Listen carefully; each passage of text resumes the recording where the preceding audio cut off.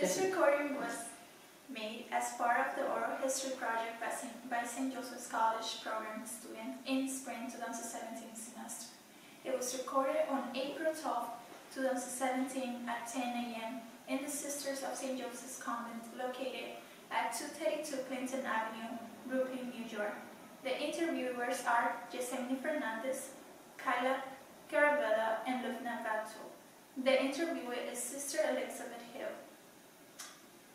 So let's start with one of the first question. So, would you describe the most important moment of you personally during your time at St. Joseph's College, or the most important change brought to St. Joseph's College? Well, those are two different questions, so I'm going to take the first one because that's the one I thought about. And for me personally, I really have to be honest and say the most important moment was when I was inaugurated as the president. It was a very exciting day for me, and it was, I think, an exciting day for the college. We had the event up at the Brooklyn Museum, and we had 450 guests, and it was a kind of a splendid time with guests from other colleges. The bishop was there, and it was just sort of a very wonderful day to celebrate the history of the college and my own relationship to the college.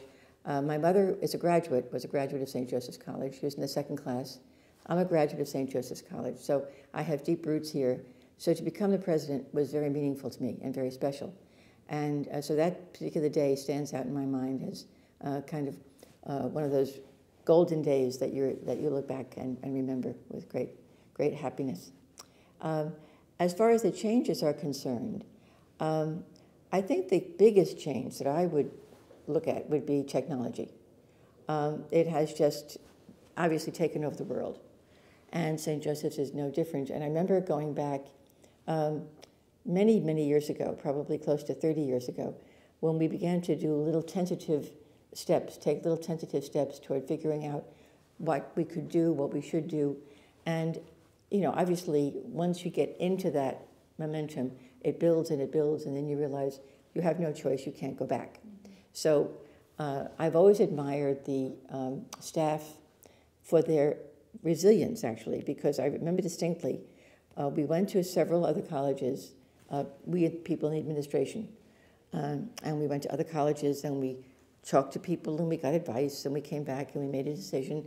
We got this company, CMDS, and they came, and they kind of like brought in boxes, plunked a computer on people's desks, and said, good luck. And we just expected people to continue to do their work, to the registrar to get the courses scheduled, and to get the exams scheduled, and to get transcripts out, and the financial people to send out the bills and pay the bills, and at the same time we're saying, now you have to learn this other thing and hurry up and do it. And to my amazement, they did it with such grace and with such genuine dedication to the mission of the college. So that was also a very meaningful time, but also one that I think just changed the college.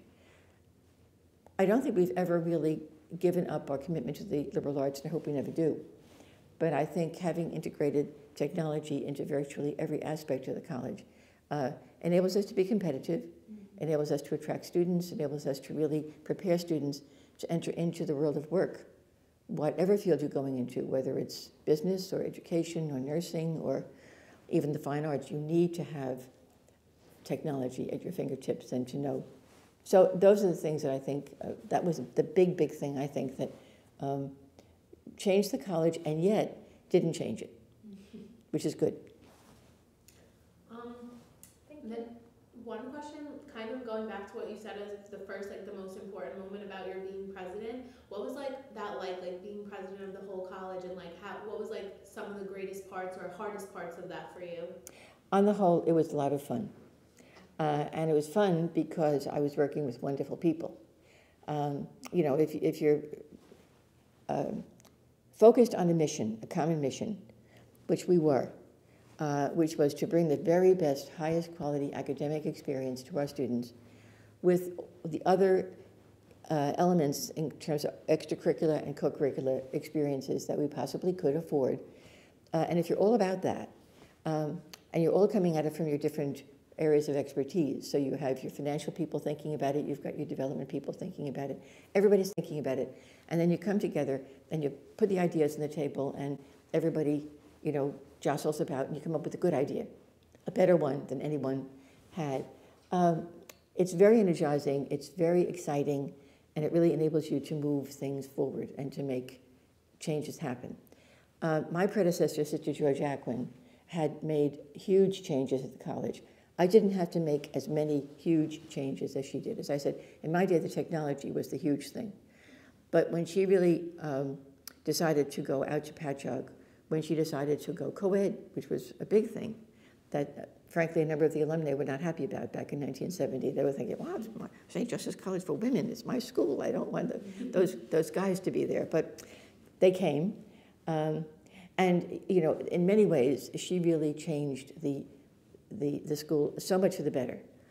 Gave it strength financially, gave it strength academically.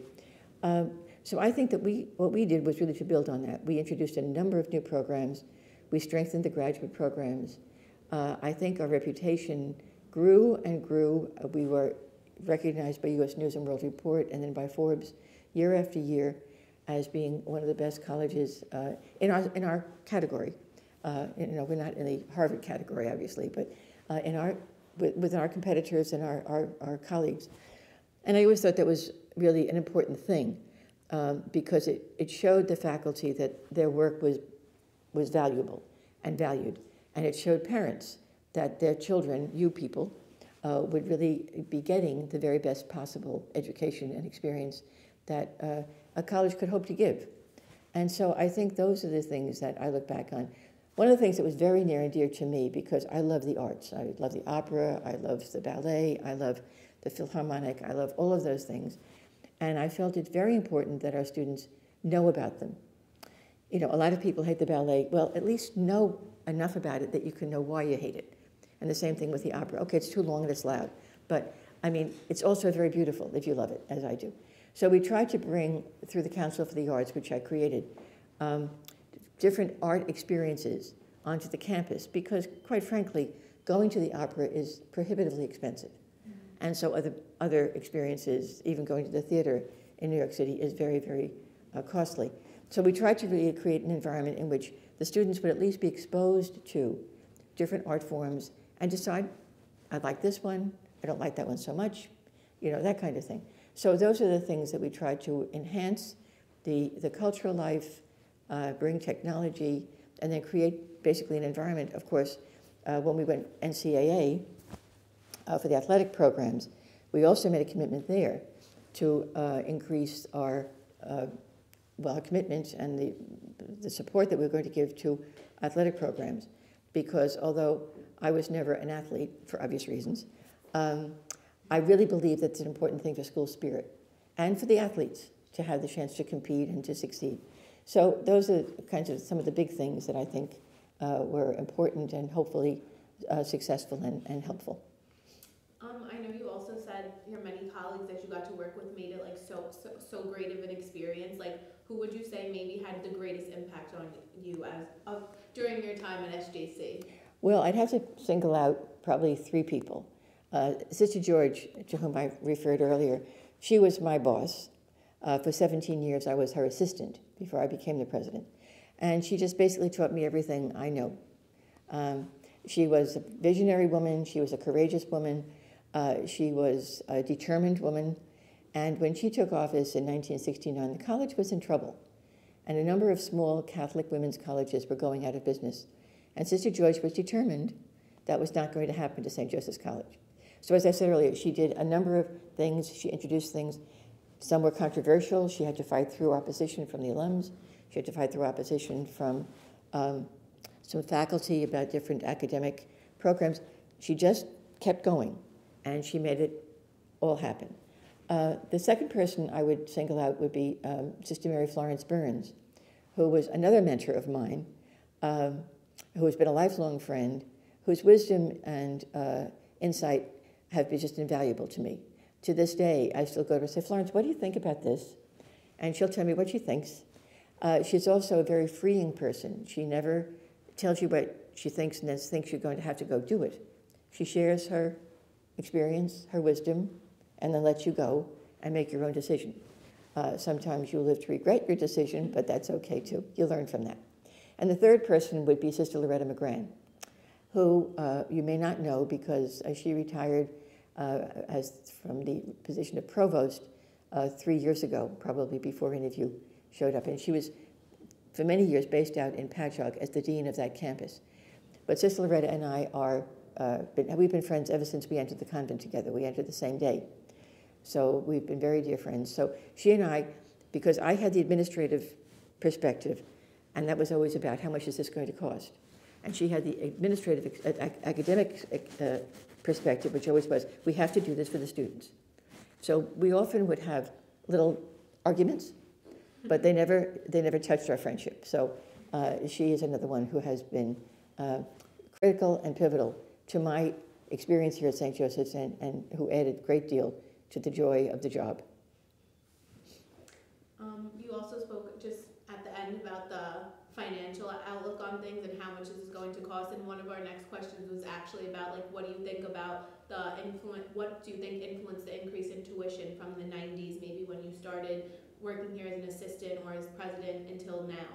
Well, the first thing I would blame is technology, because I used to describe technology as a big black hole into which you just kept pouring money, because you had to have what you needed to have.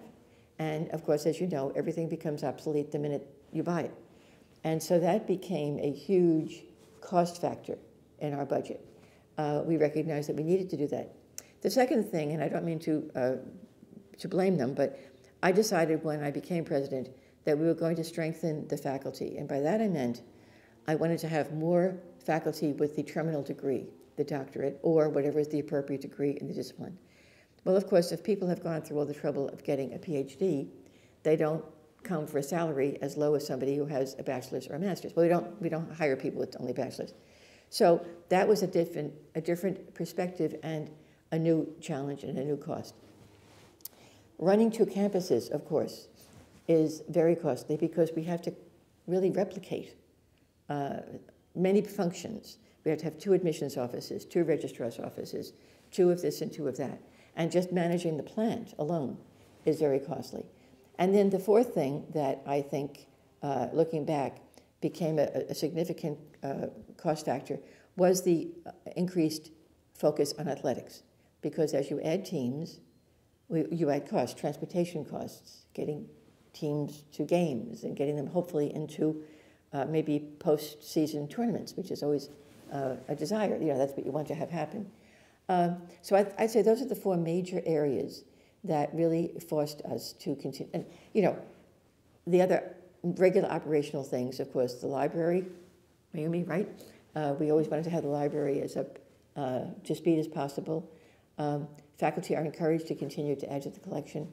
So it was just basically a whole concatenation of events and things that sort of came together. We're not unique in having to raise tuition on an annual basis. That is, unfortunately, the reality for most colleges like St. Joseph's. In fact, this afternoon I have a meeting with a number of the college presidents because I have this new job now.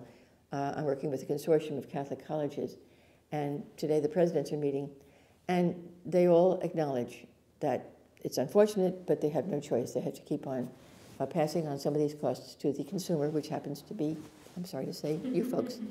So that's my best answer to that one. As a follow-up to that question, since technology definitely has brought a lot of students to pay a certain amount of tuition, do you think there are certain changes or improvements that SJC needs at the moment to meet the growing student population and to meet the students' needs?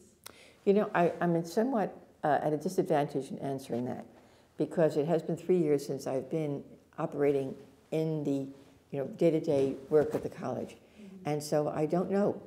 I can only assume that the answer would be yes, because as I said earlier, technology is a never-ending, it's kind of like, it has this voracious appetite that just keeps wanting more and more.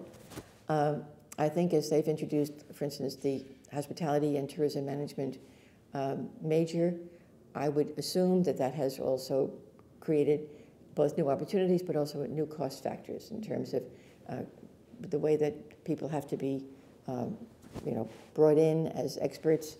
I think that in that particular field, as well as in the journalism field, that you're really dealing with people who are very successful out there in the real world, but they come to the college, I'm sure, expecting to be remunerated at a level commensurate with their experience and with their success. So that's really the best answer I can give you. I'm sorry, I don't really know.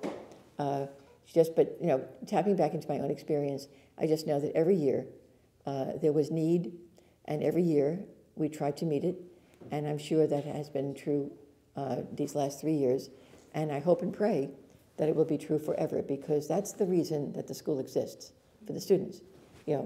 That's the only point. We get up in the morning and we go to work, is to provide the best possible educational and living environment for our students. And so if we're not doing that, we should shut down. So for example, the Bachelor's in Nursing program has recently been started, and do you think there are any additional programs or any facilities that we should incorporate to our SJC campus, or anything like new buildings maybe adding on, since the population of SJC is definitely growing day by day? Every year you would see new students from all diversity. Well, I think the nursing, when you mentioned nursing, it's very clear that right now they're building new nursing program.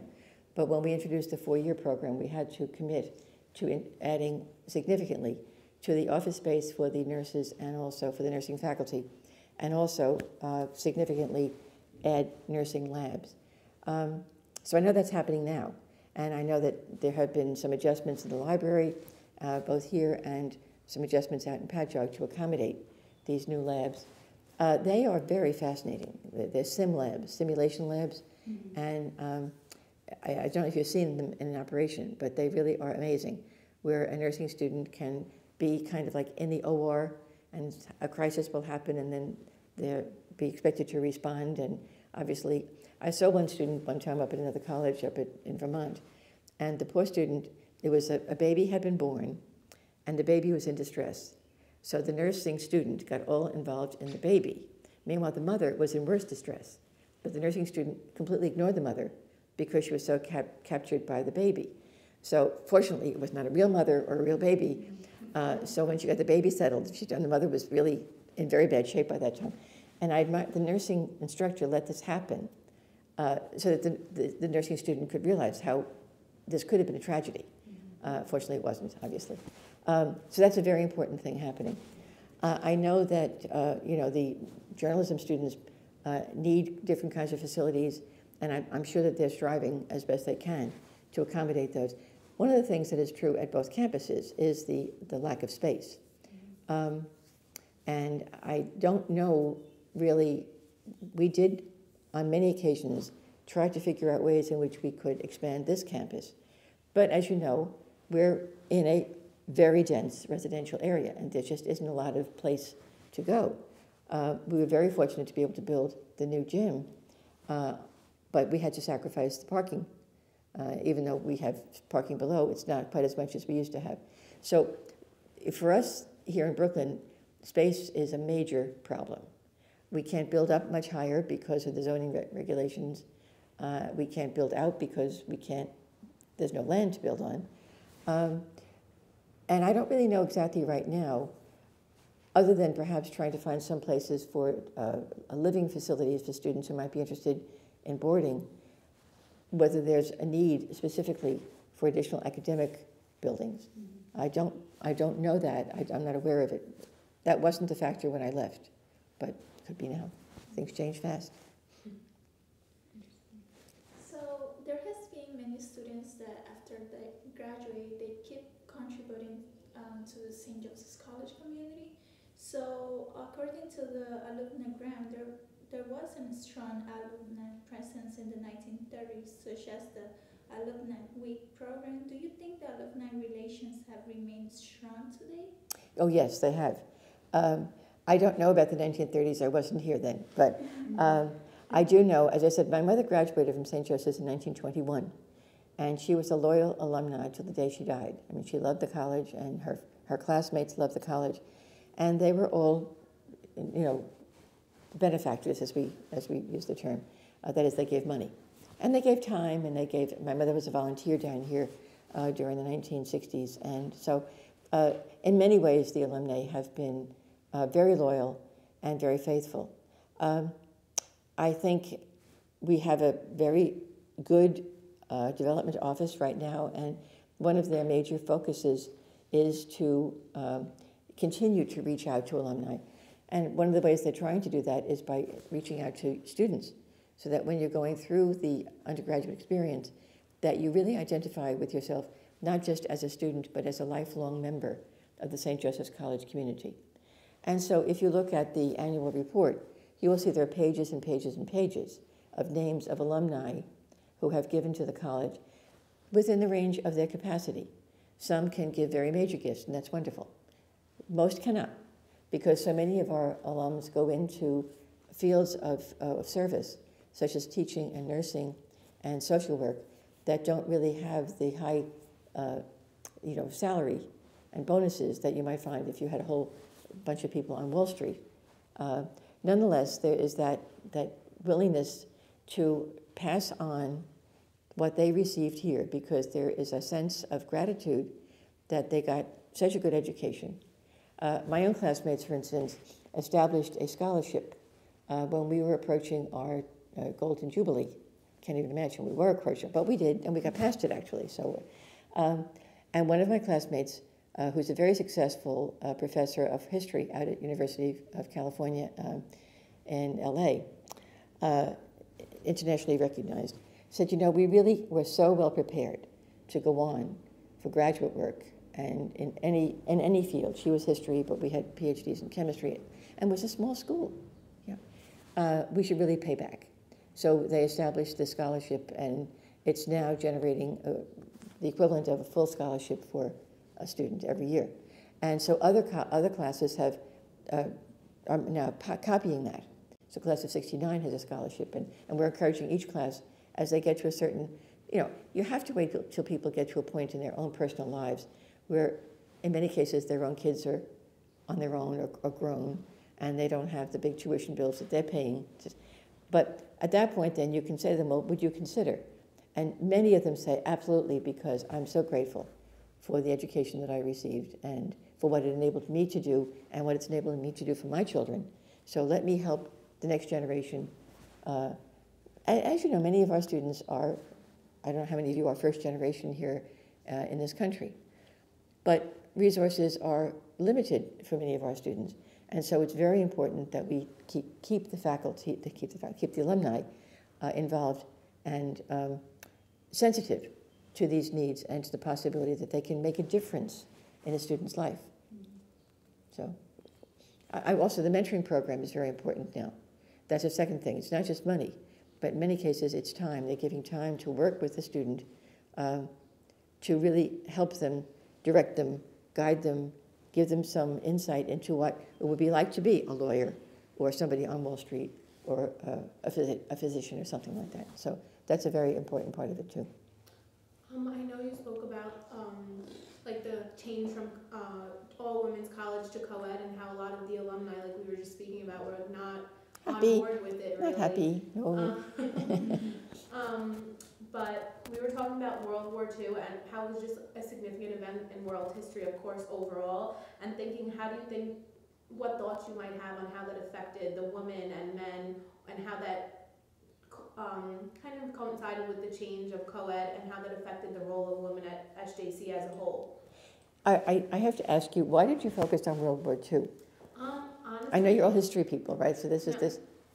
Someone thought that was a question, and I know the last interview had it was a little off too, because the sister was like, I wasn't around in World War II, but someone kind of just saw that as a big event in history, and just really wanted to know what, not that you were there, but what you might have thought, how that could have affected the college. I can only imagine, but I think as I know service has always been a very important thing at St. Joseph's College, so I would imagine that the students at that point probably got involved in Red Cross efforts or different kinds of volunteerism, but I honestly don't know. I mean, I do know a lot more about the Vietnam War, because I lived through that. And I think that had a major, major impact. I mean, up until the 60s, as you know, Catholic education was a fairly, it flowed sort of evenly. It was like a kind of quiet little river that just went flowing down gently from the source to the end. The Vietnam War brought tremendous dissension and disruption to virtually every campus in the country, including Catholic colleges.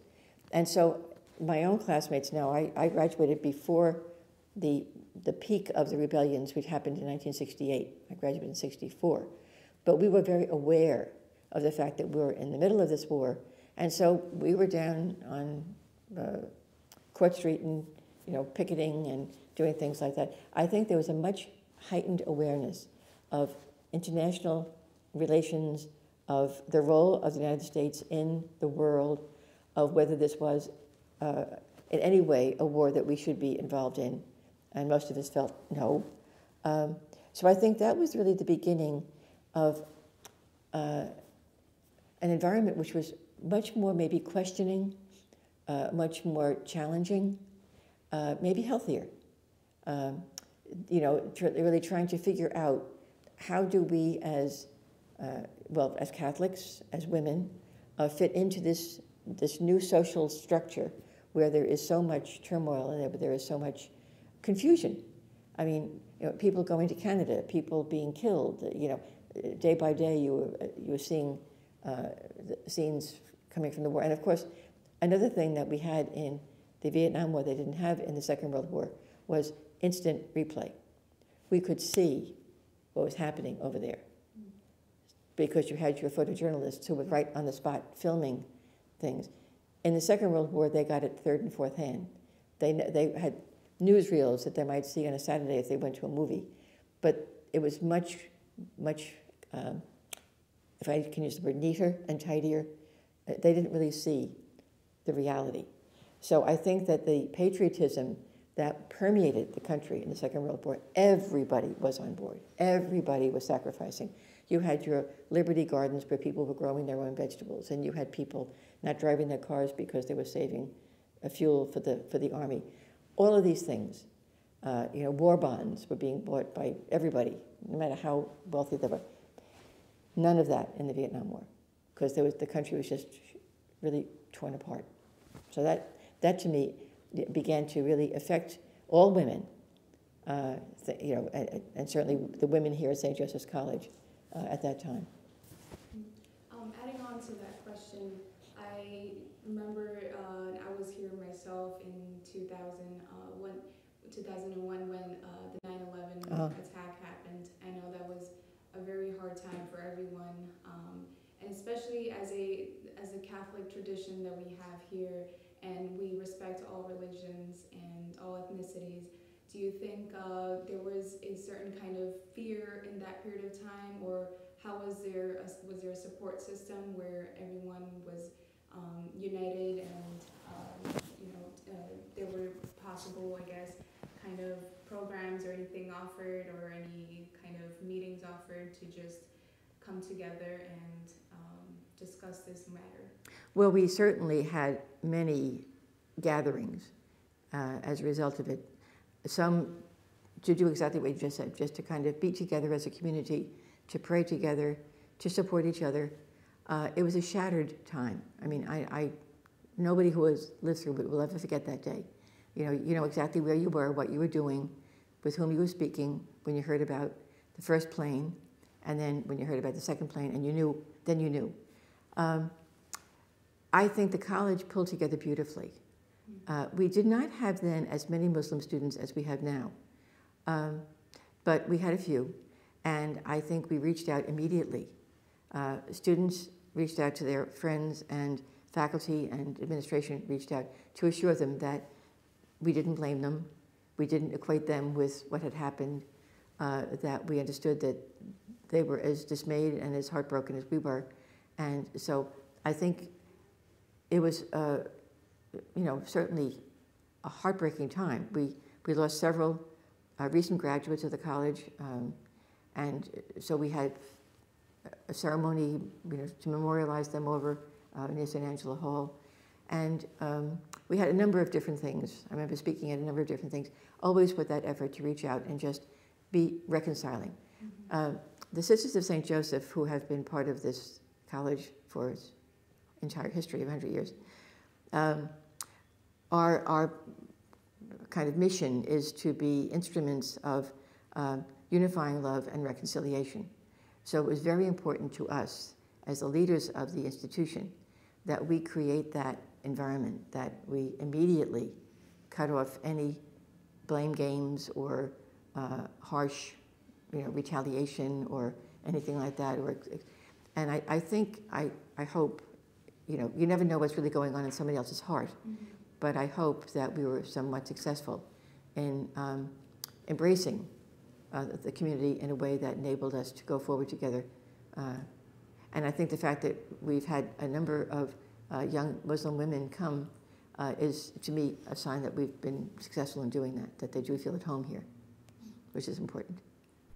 Also, as ACES student myself, I'd like to know what inspired the founding of the ACES program, and how did this affect promoting diversity on campus and the student admissions process? Well, you could probably talk about that better than I can, because you're there. Are you also, Jessie? Yes. An ACES student, yes. An ACES student. That really began as a combination of our desire to diversify the population, precisely, and to increase our student body. Mm-hmm. And we realized that there were a number of very bright, gifted young men and women out there who would prosper in a place like St. Joseph's, which is small, student-centered, and would provide them with the kinds of opportunity and backup that would enable them to succeed. Mm-hmm. And I have to credit Sister Margaret Buckley with having the idea. She didn't name it ACES. One of the alumni named it ACES, because we had a little ad hoc committee of women who had been very successful in the public school system. They were superintendents or principals. So we brought them together and said, how would you do this if you were doing it? And so they gave us some suggestions, and we kind of used most of them. And one of the suggestions was to call it the ACES program, so you would all think that you were ACES, which is a good thing to be. Mm. So that's really, it was a very simple effort. It started small, and then we were fortunate enough to have a benefactor, Dick Dunn from California, and his wife, Mary Grace Calhoun Dunn, had died very suddenly and very recently, and he was bereft, really. So I knew that he wanted to do something to remember her here at her alma mater. So I went to him with the suggestion that he might endow, or at least give the startup funds for this program, and he loved the idea. So that's really how we put together the idea, which came from a whole bunch of people, and we got the startup funds, and then of course since then we've been continuing to try to support it through fundraising and just keeping it going. Mm-hmm. How many are in it now? From my class, as a freshman class, I know there's about 100 to 150. It's increased. In ACES? Yeah, in ACES. Wow, that's great. Like every year they grow each year. So the population, I was mentioning, there's a lot of diversity on campus. Oh, yes. Yeah, and that definitely has brought new cultural events as well on campus. So, good. Yeah. Good. We led the class together of 100. Yeah, and it's I'm not too sure about the exact number, but it definitely does increase every year. I talked to one of the ACES advisors, and they did mention that. Good. Yeah. Good. That's a good. Yes, but I believe it's maybe 20 to 30 students per semester. Oh, really? Yeah. Oh, maybe that was probably your class.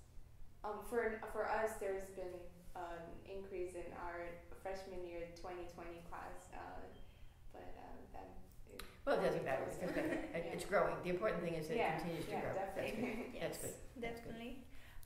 Okay, so let's change the things. Okay, so you have mentioned being your role as a Catholic person in the college. So what were some of your reasons for choosing to become a sister? How do you feel about the diminishing numbers of nuns in the college? Oh well, this question, why did you become a nun? I always say to people, okay, why did you marry your husband? I rest it there. I mean, it seems the right thing to do. It makes me happy. I found great joy in it.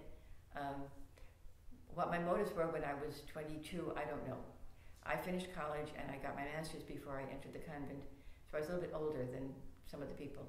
But it just seemed to be the right thing, something I admire the sisters with whom I had been blessed to have here as teachers at St. Joseph's. So it was really, I think, just a sense of I wanted to serve, I wanted to have that kind of life. The diminishment of the different religious congregations is, of course, a sad thing for us. I mean, obviously, we would love to have more young women entering, so we could see that the things that we have valued and have tried to create and to bring forth and to share with others will continue, but it doesn't seem to be happening. So I think what we just simply have to say is it's all God's work. You know, I say to people, if God wanted convents to be filled, they would be. So I think that God has other plans. And I think his plans include much more involvement of lay people in the life of the church. And I think Pope Francis is very much attuned to that, where he's reaching out and embracing a greater diversity of people, and possibly even the idea of having married priests, breaking open some of the old norms and seeing some more flexibility. So we don't know what the future is going to bring, but we just feel, we're doing our best to live faithfully day by day and let God's will be done. Oh, sure. Sorry. Hold on 1 second. Okay, sorry about that. The record is full. Just 1 second, please. Okay. Technology issues. Yes, technology.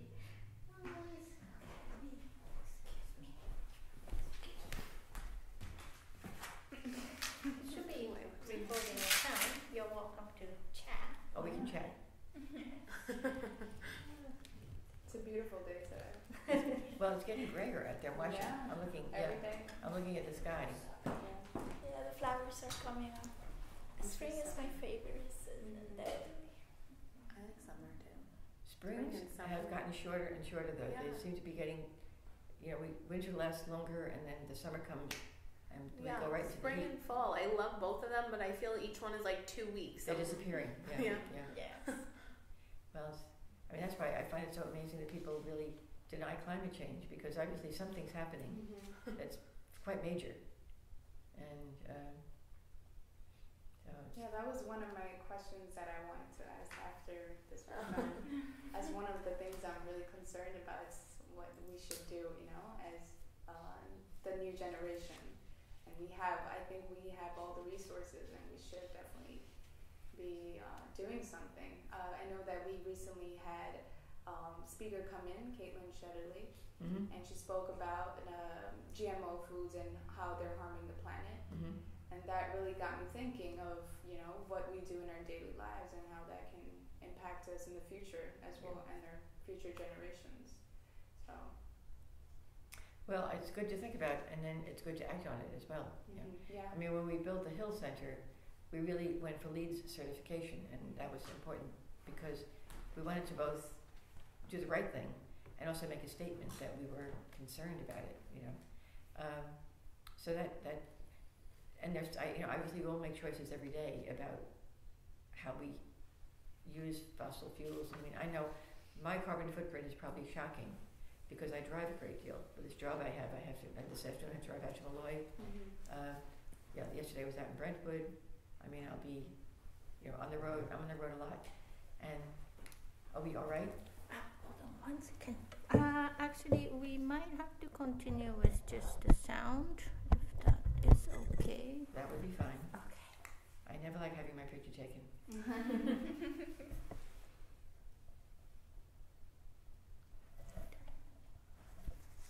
So this is still going, so if you could.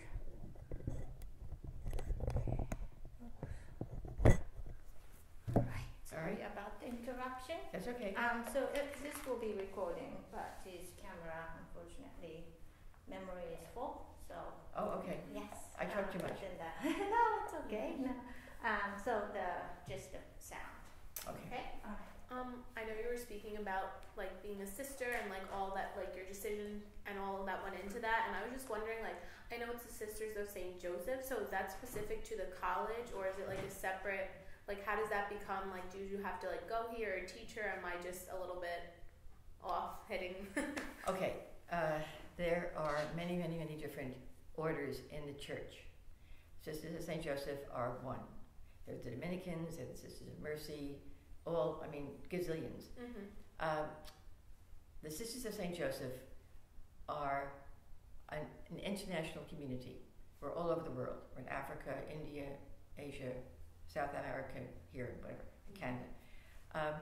But we all go back to one little town in France called Le Puy, L-E-P-U-Y. And there we were founded in 1650 by a group of 6 very simple French women who wanted to live together, pray together, and serve. That was their serve God, serve their friend, their fellow people. So that's where it all started, and grew from there. And as each group got large enough, a bishop in an adjacent diocese would say, well, would some of you come over and work in my place? So it went from Le Puy to Annecy to Clermont to Chambéry, all over France. During the French Revolution, all religious orders were suppressed, and we actually had 6 of our sisters go to the guillotine. So the others all went, they scattered went back to their homes, and then back in 1806, the Bishop of Lyon asked Mother Fontaine, I don't know if you've heard of Fontaine Hall, Mother Fontaine, to reestablish the order. So she did, and in 1836, the Bishop of St. Louis in Missouri asked Sisters of St. Joseph to come to America. So 6 Sisters of St. Joseph came to America, and they were in St. Louis, and they taught children who were deaf. There probably was a measles epidemic or something like that, so that this whole problem with children who were deaf. And then from there, we spread all over the United States. So there are literally thousands of us all over the world. I belong to the Sisters of St. Joseph of Brentwood, because as each new place was established, it kind of became independent of the others. So here we have, for instance, we have Boston, we have Erie, Pennsylvania, we have Philadelphia, we have Brentwood, each one a separate entity. And then, but we do get together, but we have the common history and the common traditions and the common purpose. That's a long-winded way of saying how we got here. Thank you. And also going back to when we were talking about maintaining the Catholic values, what are some of the challenges or barriers that you think that we face in the future of maintaining our Catholic values and the traditions that we have? Well, I think, obviously the world is filled with contradictions, and I think that most of our students come from families where they have been well grounded in the kinds of values that, and it doesn't really matter whether you're Catholic or whether you're Jewish or you're Muslim or you're Protestant. It's really what kind of person are you, and what kind of contributions do you want to make to the world? So, I mean, when you say Catholic values, they're gospel values. They're values of compassion, values of kindness, values of concern for the other. Put somebody else ahead of you, put his concerns ahead of you. Go the extra mile. Do unto others as you would have them do unto you. I mean, these are all things that we share as human beings. Mm-hmm. We, as Catholics, approach it specifically through the lens of the gospel of Jesus Christ. Other faith traditions approach the same values through their own particular lens. But I think as people who are, walking this journey on this planet together, we have concern for each other. We have now concern for Mother Earth. And are we destroying our homeland, which is everybody's homeland? It doesn't matter whether you're an American or a Russian or, a Zimbabwean. We all own this land, and we all are obliged, really, to care for it tenderly, and to not make decisions that will cause it harm. I think that's something we've learned lately, because I think here, especially in America, we had so much.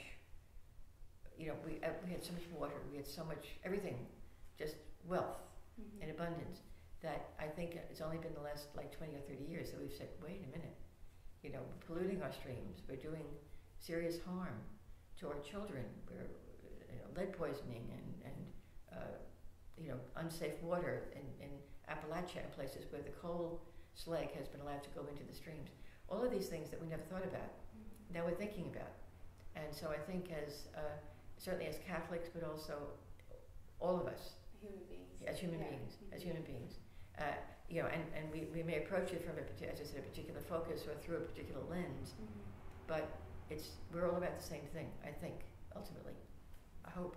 Yeah. Yes. With all of that said, what do you wish for the future of St. Joseph's College? Oh, I wish it to endure, to prosper for another 100 years at least.